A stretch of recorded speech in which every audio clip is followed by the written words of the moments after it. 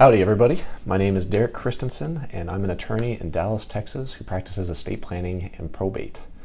I am the owner of Legion Law, and today I wanted to talk to you about beneficiary designations, why they're important, what they are, and how they're going to dramatically affect your life if you don't do anything about them. So I know it sounds a little dramatic, but bear with me. But before I dive into that, I wanted to remind you guys how to reach out to me. You can email me directly at Derek, D-E-R-E-K, at legionlawpllc.com, or you can reach out to me on my website as well, legionlawpllc.com. So we have a contact us page. You can sign up for an appointment, no problem. So with that, let's dive right in. I am going to talk about beneficiary designations, and this topic actually has a pretty close spot in my heart. The very first time I ever ran into a legal issue with estate planning was actually, I worked as in a litigator's law firm. Litigation, for those who don't know, is people suing each other over things, and I was in civil litigation, which means I was fighting with people with contracts and busted up situations where somebody's violating something else. And essentially my work partially was working with beneficiaries and trustees and people who wrote wills to bust those things up. So my very first client was actually 5 children of a man who came into my office, and all 5 of them said, hey, our dad just died and he had a trust. It was a well-funded trust, it was well-writ, the attorneys drafted everything perfectly, but he said in his trust that the IRA goes to us and we're not getting the IRA for some reason. So the $5 million, $1 million for each one of those kids was supposed to go to them, at least according to the trust. Now, unfortunately, what happened was, and this is after charging them tens of thousands of dollars to do all this, unfortunately, there is really nothing those children could have done, because in Texas, at least, beneficiary designations are going to overrule what a trust or a will says.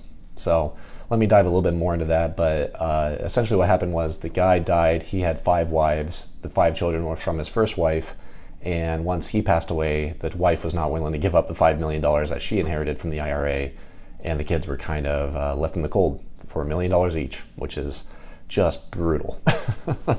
So that's why they're really, really important, because if you screw them up at all, very terrible things can happen.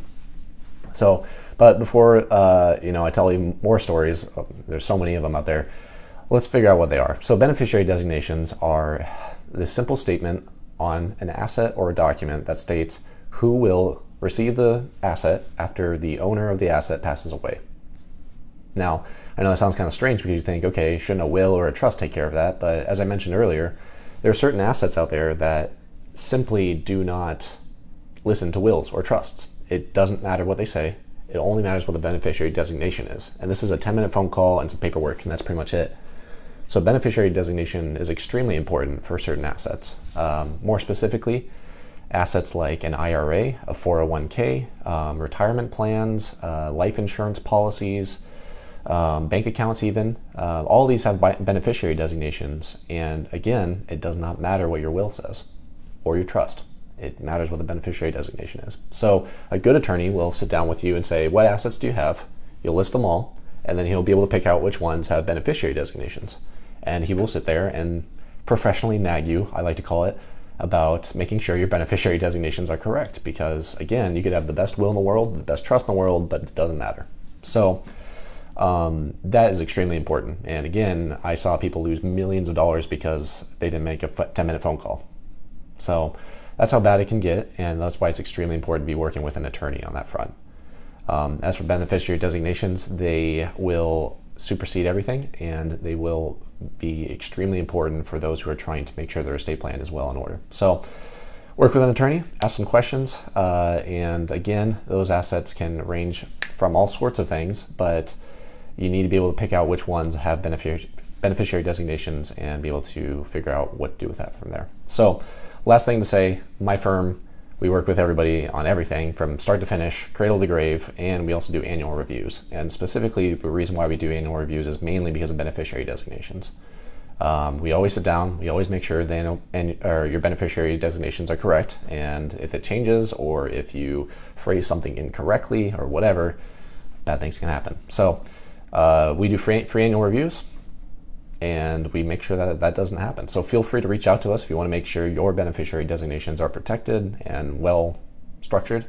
Again, you can reach out to me directly via email, Derek, D-E-R-E-K, at legionlawplc.com, or you can find me at my website, www.com, or www.com, www.legionlawplc.com.